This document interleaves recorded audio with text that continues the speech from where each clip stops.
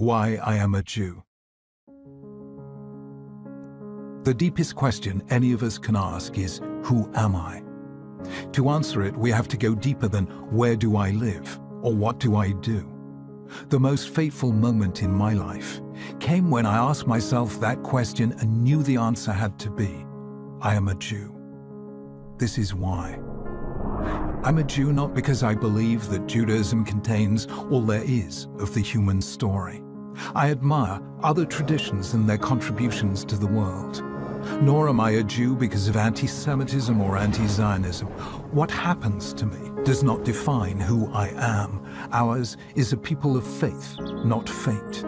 Nor is it because I think that Jews are better than others, more intelligent, creative, generous, or successful. It's not Jews who are different, but Judaism. It's not so much what we are, but what we're called on to be. I'm a Jew because, being a child of my people, I have heard the call to add my chapter to its unfinished story. I'm a stage on its journey, a connecting link between the generations. The dreams and hopes of my ancestors live on in me, and I am the guardian of their trust, now and for the future. I'm a Jew because our ancestors were the first to see that the world is driven by a moral purpose, that reality isn't a ceaseless war of the elements to be worshipped as gods, nor history a battle in which might is right and power is to be appeased. The Judaic tradition shaped the moral civilization of the West, teaching for the first time that human life is sacred, that the individual may never be sacrificed for the mass, and that rich and poor, great and small, are all equal before God. I'm a Jew because I am the moral heir of those who stood at the foot of Mount Sinai and pledged themselves to live by these truths for all time. I'm the descendant of countless generations of ancestors who, though sorely tested and bitterly tried, remained faithful to that covenant when they might so easily have defected. I'm a Jew because of Shabbat, the world's greatest religious institution, a time in which there's no manipulation of nature or our fellow human beings, in which we come together in freedom and equality to create every week an anticipation of the Messianic age.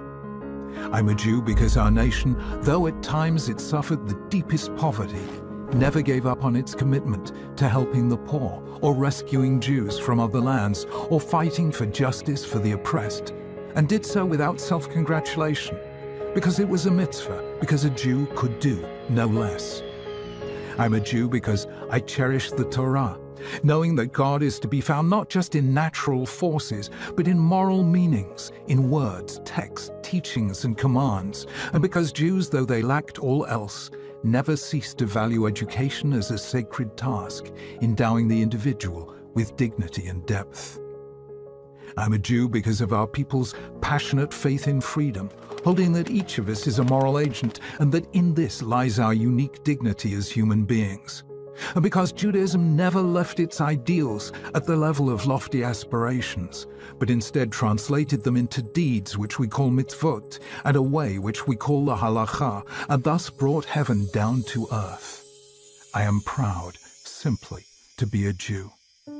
I'm proud to be part of a people who, though scarred and traumatized, never lost their humor or their faith, their ability to laugh at present troubles and still believe in ultimate redemption, who saw human history as a journey and never stopped traveling and searching.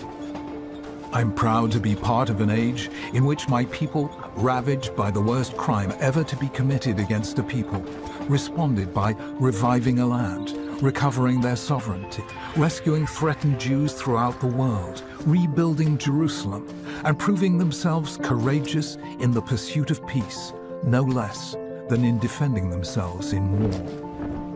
I'm proud that our ancestors refused to be satisfied with premature consolations, and in answer to the question, has the Messiah come, always answered, not yet.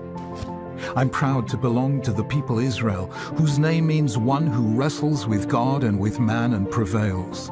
For though we have loved humanity, we have never stopped wrestling with it, challenging the idols of every age. And though we have loved God with an everlasting love, we've never stopped wrestling with Him, nor He with us.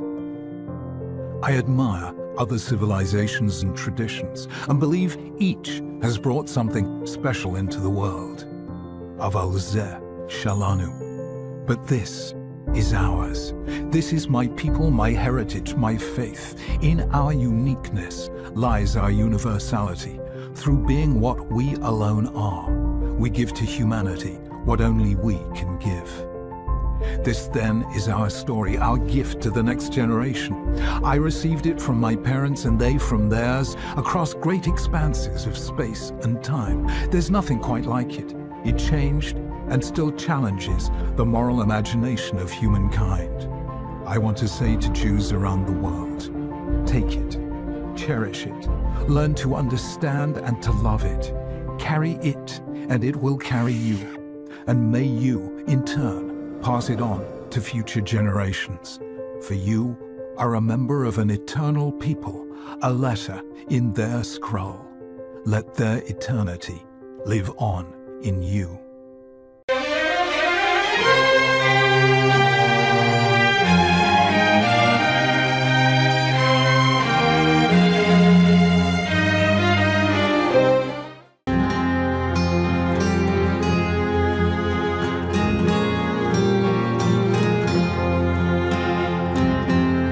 The 20th century saw many women across the globe demanding to take their place alongside men.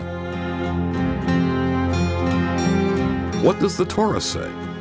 Are women really equal? Might they be even greater? From a talk by the Rebbe on the yahrzeit of his mother, Rebbetzin Chana Schneerson. First in a three-part series. Die Swadus sind doch verbunden mit der Jahrzeit von Aisha bei Israel, ist doch lecheble Reich, darf der von seiner Hero bepeil, mit die Unionen, mit welcher Aisha ist ausgeteilt, legabe Anarchie. Die Ablehnung, die noch leichter, geschah das Rätsel wegen Asami Ninja, wo sie auch gegeben geworden in Noshim, aber beätzen mit der Achiv al pi Ateiru mit der Seichel, was wurde bechulu, in der Schove bis Chorim und Binikeis. Und das ist unter die drei Mitzvahs, in welchen Ashleisha Amudim, was allein Beis Yisrael eimet.